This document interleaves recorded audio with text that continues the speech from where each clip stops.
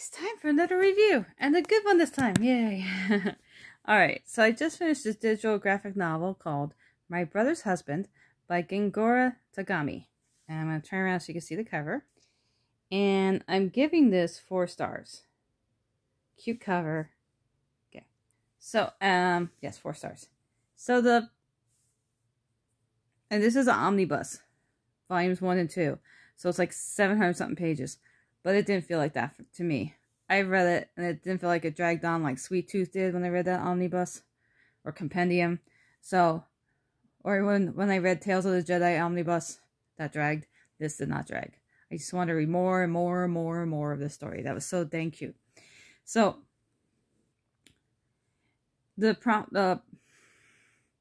premise of the book is, it's about Roiji, and I'm probably going to screw up his name, Roiji and his daughter, Kana, and they live in Japan, and one day they get a visitor, who is Mike from Canada.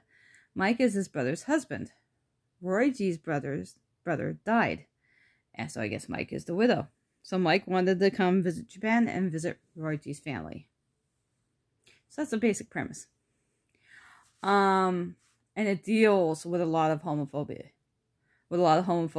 And how they deal with it in Japan. Or how Japanese people deal with homophobia.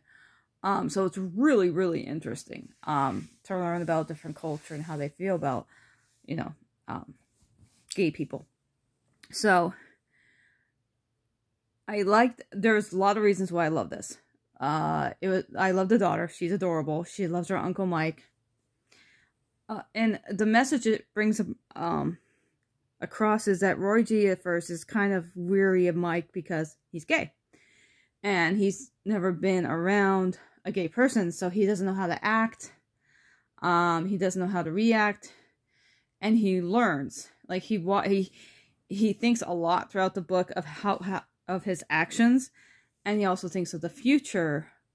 Like, what if my daughter becomes gay? How am I going to react to that?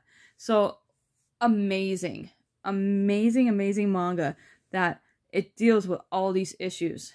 And how Roiji overcame those issues and how to be a great dad that he can be to his daughter, and also be a great person to his brother-in-law Mike. I gave it 4 stars because I was very teary-eyed. I didn't cry. I was just teary. Like, it was coming, but I didn't cry.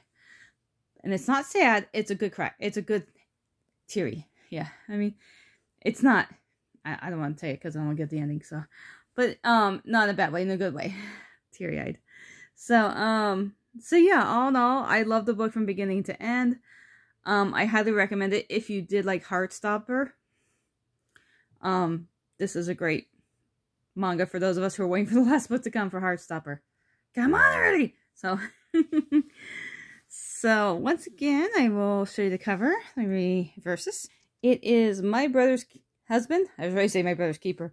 My Brother's Husband by Gengoroh Tagame. And I'm giving it 4 stars. Alright, that's it for me today, guys. I hope you all are having a great weekend. Mine starts tonight. Woohoo! So, I should see you guys soon because I'm almost done my audiobook. So until next time, happy reading and have a great night. Bye!